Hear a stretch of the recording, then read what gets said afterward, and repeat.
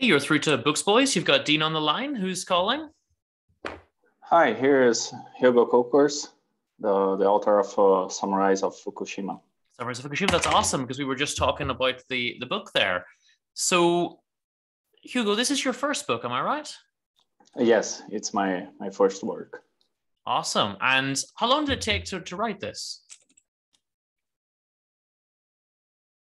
16, wrote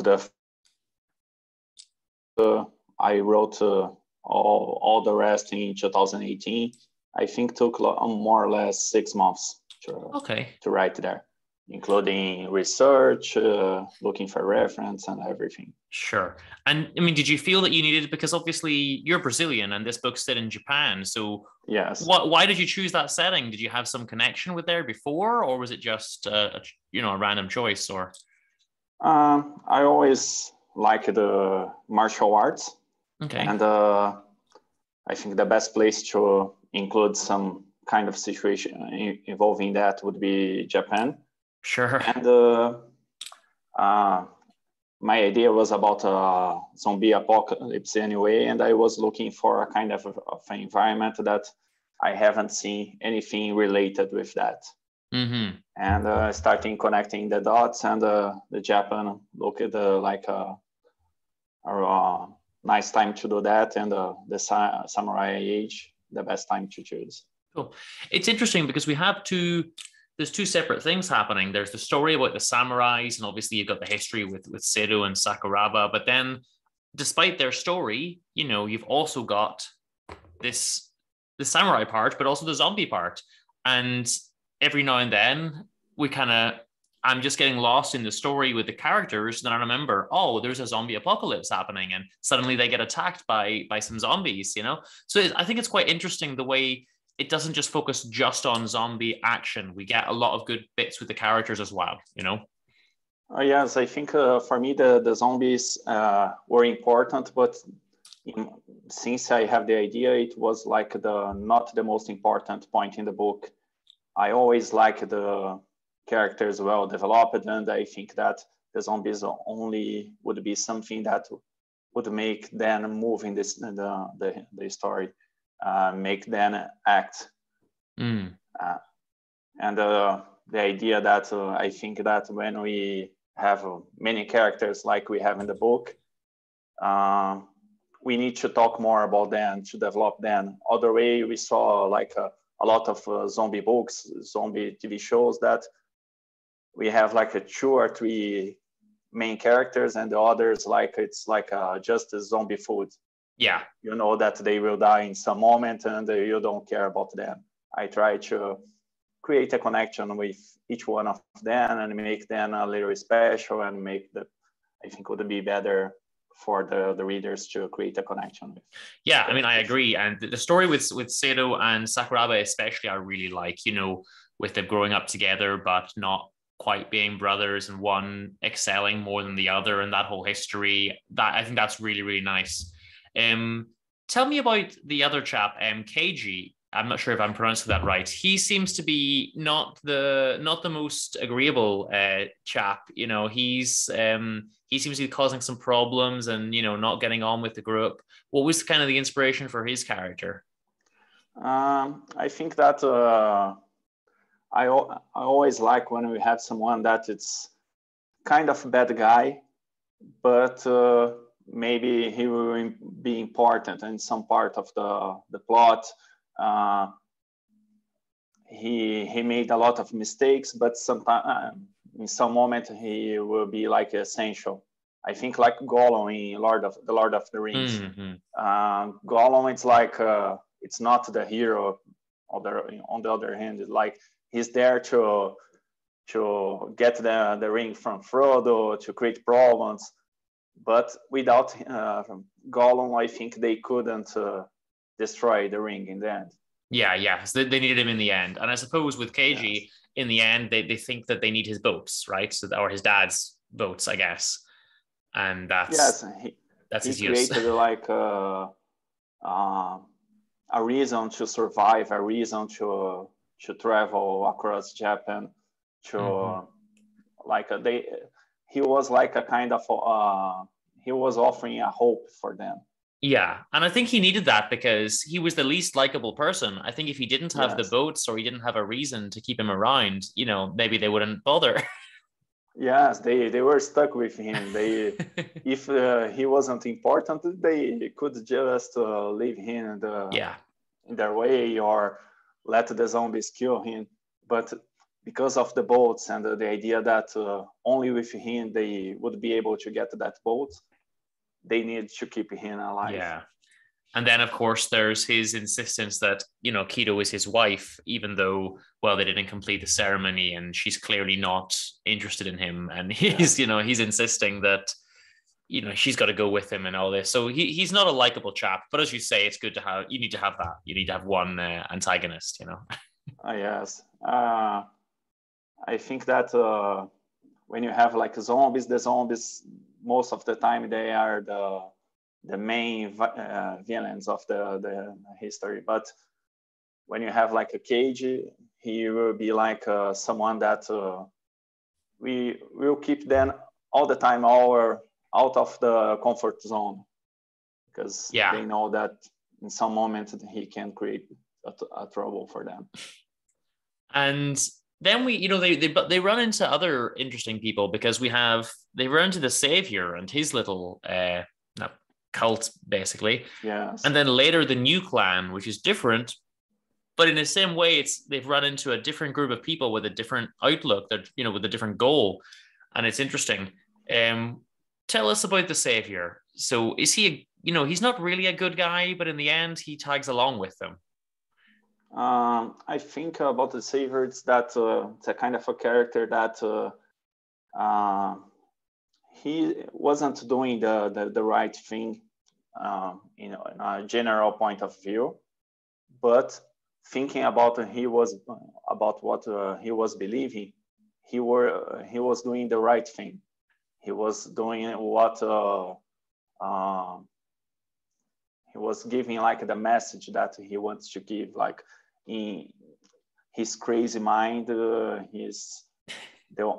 he needed to purify the country. He needed to finish all the men that created the problems in the past and restart again, and keeping only the kids and the women.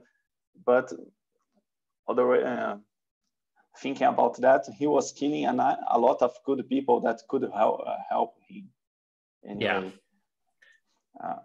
And it doesn't, it's interesting that he gives up relatively quickly. Once the samurais come in, he's kind of like, okay, yeah, that's fair. I'm beat.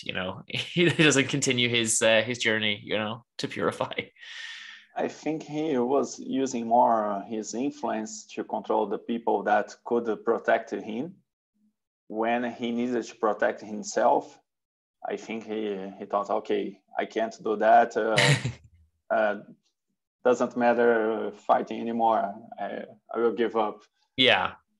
And the last group, of course, then is the new clan, and they're not looking to purify. Their mission is more, I guess, to wipe out the zombies in a sense, in a different kind of way than the Savior. They don't want to purify the population. They just want to fix the zombie problem. And yes. I guess in the end, if when we get as far as the epilogue, I guess they achieve their goal, right?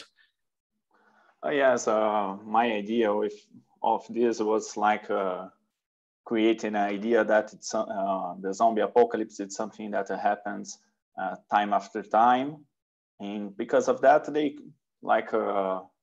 It was like it already happened, really happened.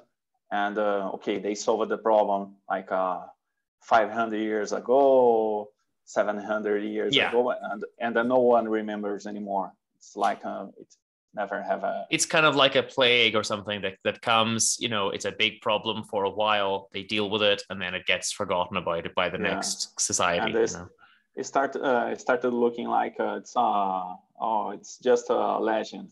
No one believes that the zombies were there, because no one alive nowadays saw or knew someone that was there in that time.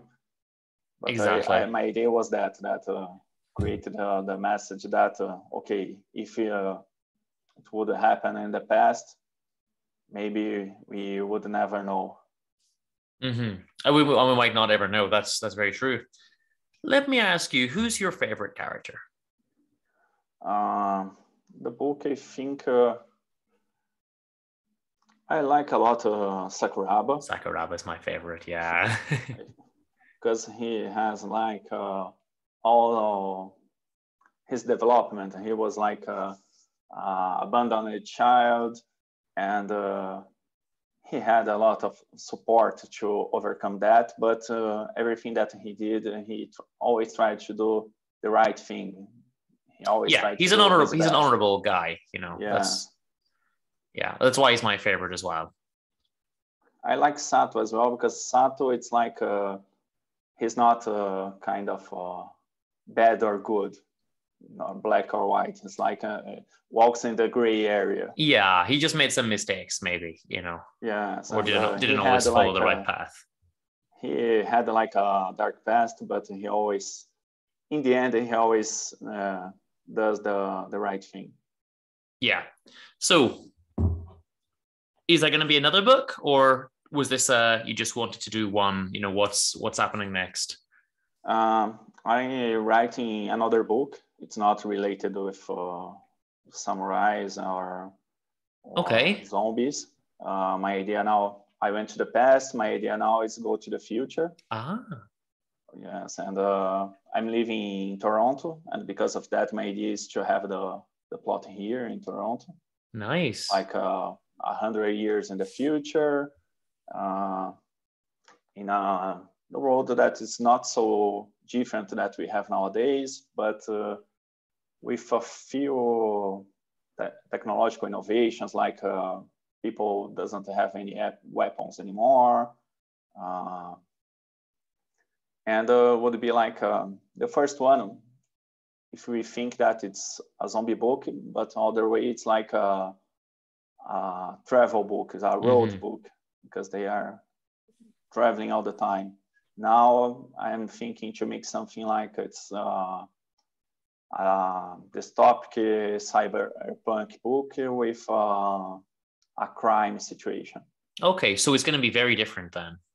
Yes, I want to include like a few Easter eggs in the book that who read the first one will be able to find and identify.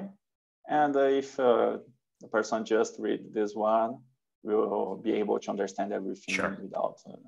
Well, why don't you give us a quick plug then? Where can we go and buy? Where can the listeners buy Samurais of Fukushima? I think it's a book that will be able to understand a little about the samurai age, how they used to live in that time. There's a lot of action, as you expected in any zombie book.